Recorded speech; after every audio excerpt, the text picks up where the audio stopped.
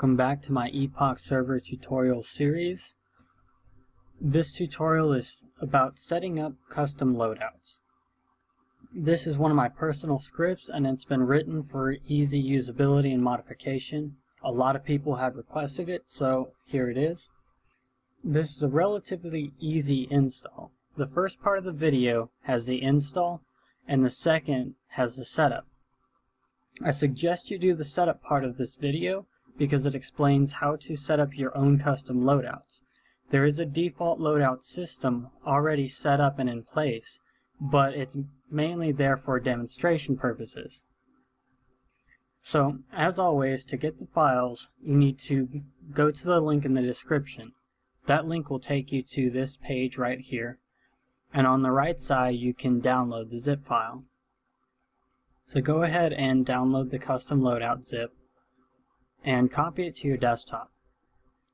From here you want to extract the files, and now we have the needed files. You will need to open this up and set it to the side for now. Go into your server and find the mission that you want to install this for. It's normally in your MP missions folder. If you're with a host service, it may be somewhere else. For me, I'm going to have to look into the Epoch 11 Chernars folder. And now what you need to do is copy over the custom folder. It will ask you if you want to merge them. Say yes. You can also just copy the contents if you have your own custom already. And now that's it for the files in here, and what we need to do is go back to the GitHub page and open up the init SQF. From here we want to find this line on the GitHub page and copy it. Go over to your init SQF, go down to the bottom, return a couple lines to make sure it stays neat, and then paste in the code. Go ahead and save the init, and that's the actual install. Now once the install is done, we can go ahead and actually start modifying everything. So what you want to do is open up the web page right here at the bottom of the GitHub.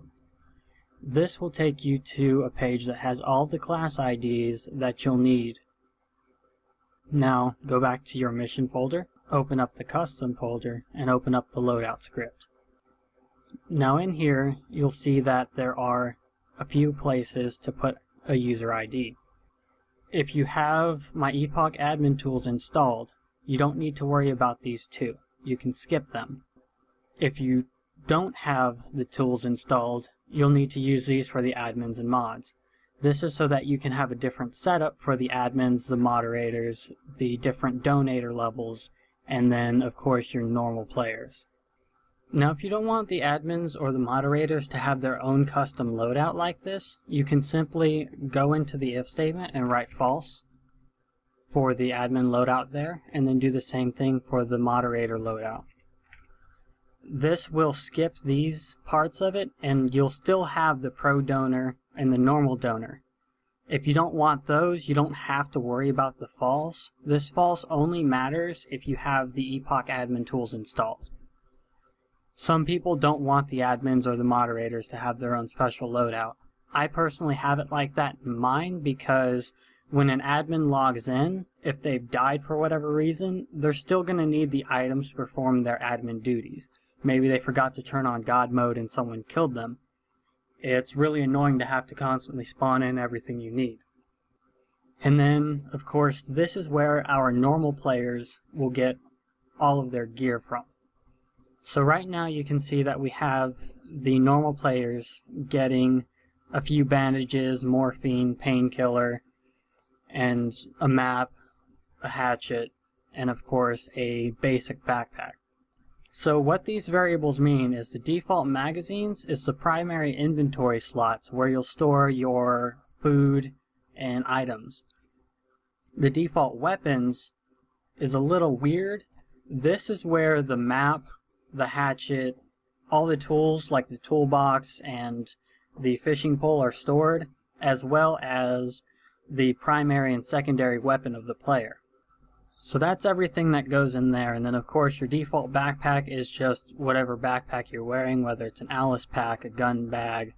And the default backpack weapon is what's in the backpack, like you can have an AS-50 or something like that in there. Normally you don't want to use that section because if it can't fit in the player's inventory, you're probably giving them too many items. So let's go ahead and edit this real quick so you understand how that works. Let's say that we don't want the player to have any of those items. We're going to add our own in. Well, what do we want them to have? Let's say we want them to have food. Look for the food section and we'll give them a cooked steak, because steak replenishes blood. So find whatever you want in here. You can also Control F to find it. As you can see, it will show you where they are. And then take the class name, which is right here. So to add that into the inventory for a normal player, we go inside of the brackets here and open up a quotation mark. Paste in the class name and then close the quotation. So that gives them one steak. Let's say we want them to have 2 cooked steaks. You put a comma, open another quotation, paste the name in again and close the quotation. So now they have 2 cooked steaks in their inventory. Well, they're also going to need something to drink. We could give them a water bottle or something like that, but let's go ahead and just give them a Coke. So we'll need the item soda Coke. And we'll just give them one of those. Again, you need a comma, the quotation mark, the item name, and then the close quote. Instead of giving the player a hatchet, maybe we want to give them a gun. Let's look up here and we'll give them a sidearm of, let's see, a MacLeod seems good. Remember that the class name is on the right. The class name may be the exact same as the normal name. That happens sometimes. So instead of the hatchet here, we're going to give them the MacLeod. Now they have a MacLeod sidearm. Remember, that goes in the default weapon. If you want to give them a primary, that also goes in the default weapon. You can see up here for the Pro Donor that they have a G36K camo as their primary and M9 as their secondary, and then they also have the night vision goggles, GPS, knife, things like that. All of that goes in the default weapon. So we gave them the MacLeod, but we also needed to give them some ammo for it. The best part about this website here is for every gun, it lists the ammo right with it. So we're going to go ahead and copy that ammo name as well. Do not take the parentheses, you only need the ammo name itself. The ammo goes in the default magazine, so again, comma, quote, name, close quote. Now they have one 8-round magazine of MacLeod ammo. This website has everything you'll need, from all the guns, the different ammo, food, items, all of that stuff. The only thing that's wrong with this site here is that the hatchet is not just item hatchet or melee hatchet. It needs to have an underscore DZE after it. So if you look here, I have it as item hatchet underscore DZE. If you just have the hatchet, then it's not going to have any hits left. You'll have the hatchet, but it will show 0 hits left for the ammo. If you use the DZE one, you'll have the infinite ammo that a normal hatchet should have. And the difference between the two here is that the item is in the inventory, the melee is in the player's hand. So it starts as if it were a primary weapon. That is the difference between those, and that's about all you really need to know. You can add anything to the inventory that you need to, such as chem lights, bear traps, tents, things like that. So if we want to add a tent, we could just copy that and again place it in here.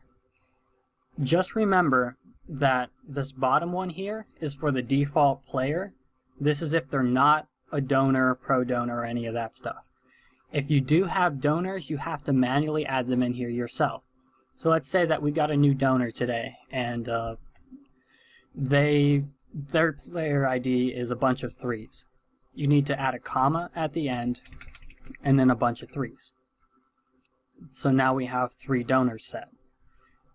Everything else will happen on its own. You don't have to change anything past that. So once you have all of these set to how you want them, you just have to add the new donors or remove donors or whatever, and that's it for the script. Just remember that when you're going through and changing all of this stuff, that you consider balancing.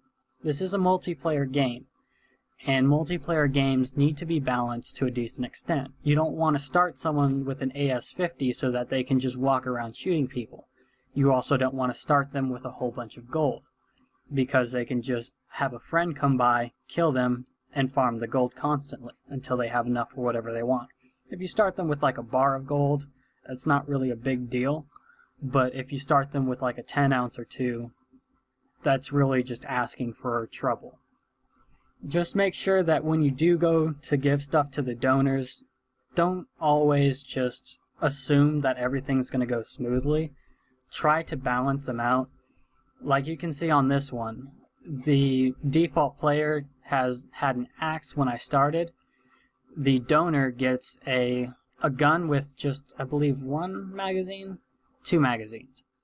And then the pro donor gets an SD gun and an OK primary. But the primary is something that cannot be sold. Try to use something that, for the donors, that can't really be sold to gain a higher advantage. The main reason for having the donor system on this is that the donor can get some extra stuff for helping out the server, but not something that's going to give them a major advantage. This will just help them stay alive long enough to get back to their base, rather than help them get a whole bunch of easy money. Now if you look below, you'll see that I have 2 new videos listed here. One is a new WAI install video. This one has an updated version of WAI that works much better and is more stable. If you had any issues at all with the previous one, this one will most likely work for you without any issues. If the missions weren't spawning or something like that, try this WAI. This one's been completely rewritten and really well done. There is also an install guide for safe zones. The safe zone install video goes over a relatively popular safe zone install with a few modifications by myself to make sure it works properly and doesn't have any errors. As always, thank you guys for watching and supporting my channel. I hope to hear how it all worked out for you. And just remember, if you have any issues, contact me. I try to respond to everything possible. If I don't respond to you, one of 2 things happened. Either I lost your comment somewhere, which is really annoying, but it does happen, or I cannot comment on it. There's certain settings in your Google Plus that you have to change to allow people to comment on your, or to reply to your comment. If you don't change this to allow anyone to reply and you only allow people in your circles to reply, then I cannot reply to you. You need to fix that if you need a reply to your question. So just remember, I'm not deliberately ignoring any of you. I'm trying to answer everyone I possibly can.